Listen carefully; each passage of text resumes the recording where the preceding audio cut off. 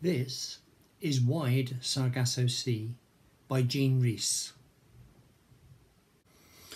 Wide Sargasso Sea is often described as a prequel to Jayne Eyre, and in some ways it definitely is, but in other ways it's very much a self-contained novel in its own right, so one doesn't need to have read Jayne Eyre to enjoy it or appreciate it. It's set just after the emancipation of the slaves in the Caribbean, and the main character in the book is Antoinette, and the book is structured in three parts. The first part of the book concerns Antoinette's childhood on an estate that was formerly a plantation. And Antoinette is Creole, so she's only ever lived in the Caribbean. And this first part describes her difficult relationship with her mother, and her unsettled sense of where she belongs. The emancipated slaves, one of the little girls she used to play with, they've grown up with, now doesn't obviously want to kind of be her friend. So she's quite isolated, and the island is restive, and in fact one of the British English characters has her house burned down, Antoinette's mother. So the scene is set about an unsettled community.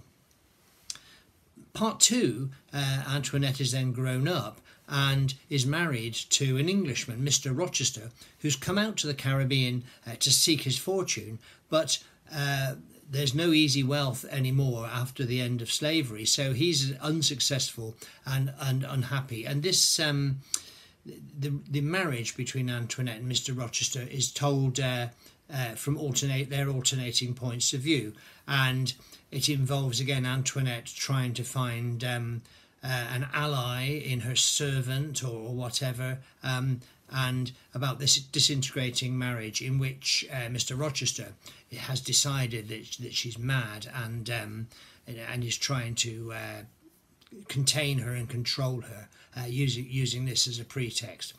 And then part three, the shorter part, is set later in Thornfield Hall, and this is now the overlap with Jayne Eyre becomes clear, because Antoinette, who's been renamed Bertha by her husband, is incarcerated in the attic, and is plotting her escape or her revenge, and that's how the book ends, with the likely outcome that we know about if we've read Jayne Eyre.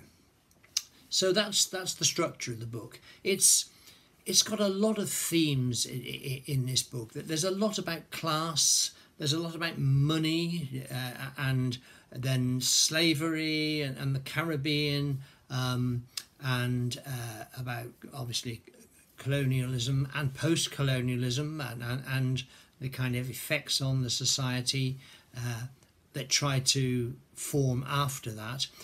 There's quite a lot of insight about marriage, and the question of madness and the nature of madness and the causes of madness are approached there. So it's a very rich book in lots of ways, and it's also rich as a sensuous book. The sounds and the smells, they're beautifully evoked. You're there and you're experiencing it. It's a very beautifully evoked landscape and period and setting. She does incredibly well, Jayne Rhys, as a writer in this respect, I think. But as well as this book being a great book, it's got a fantastic backstory. Jayne Rhys was published novels in the 1940s to moderate, reasonable success, but then nobody had heard of her for ages, and it was just kind of assumed that she died and been forgotten about. And Diane Athill tracked her down, and Jayne Rhys was very much alive, and she was living in Devon as a recluse, and also as an alcoholic. And Diane Athill found her and went to see her, and found out about, or heard about, the fact that this novel existed. It existed, but it was all stashed in supermarket bags under Jayne Rhys's bed. and Diane Athill had to get all these papers, which were in no particular order, and then try to enlist Jean Rhys's help in sorting out which bits were intended for the book, in what order they went, and to refashion the book. So she was very much party to creating this novel, which was then published in 1966, and it's a widely regarded classic book. So I really recommend it. I think it's very, very good.